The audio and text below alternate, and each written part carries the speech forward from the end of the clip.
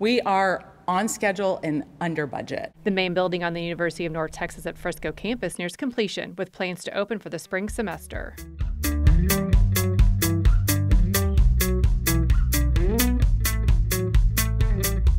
We are probably about 85 to 90% complete. This building on UNT at Frisco's campus will be known as Frisco Landing. It's 135,000 square feet and stands 4 stories tall off Preston Road near Panther Creek Parkway. The contractor should be done late September, early October, and then our plan is to, when classes end in December, that's when we'll move faculty and staff over. When they're done with classes, finish with finals, and they'll have that winter break to get settled in and ready to open in January for students. The building is designed with collaboration and open communication in mind. The future campus includes huddle rooms for spontaneous quick meetings between students and faculty or peers, or quiet places to study alone. The freedom to be able to go up and reserve it right there and go in and start working. You're working with some students, you've got 3 hours between classes.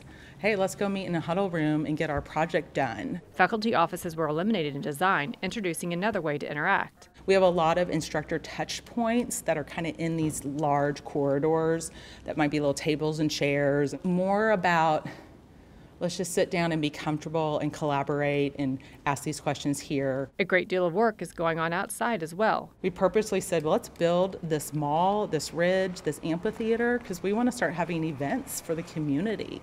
Frisco provided the 100 acres of land. UNT will invest $100 million to develop the campus. Frisco has been a great partner with us since the very beginning. We're excited that I think between Frisco partnerships and industry partners and Frisco ISD and Collin College students, there's some great opportunity to work together and create something great here. UNT at Frisco is expected to offer classes in 27 undergraduate and master's level programs and plans to welcome students in January.